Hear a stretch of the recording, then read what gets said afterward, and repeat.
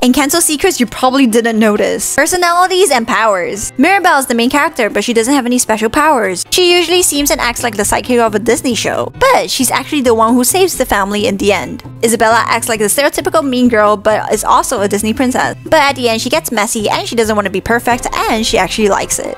Luisa's the strongest one in the family, but she's often seen crying the most. Mariano does act like a shallow, handsome villager that wants to marry for family and power, but he actually is marrying genuinely for love. Dolores has the power to listen on everything, but she's actually not a real gossiper. In fact, she probably kept Bruno's secret for him for many years. Camilo does seem like an easygoing guy that doesn't really care about life, but he actually shapeshifts to make people happy and laugh.